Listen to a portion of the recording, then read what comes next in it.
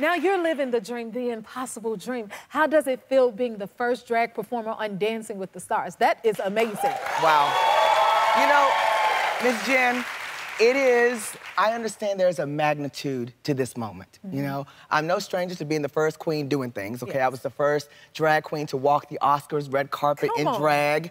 I was the first drag queen to ever attend the vice president's residence. Vice President Kamala Harris, yes.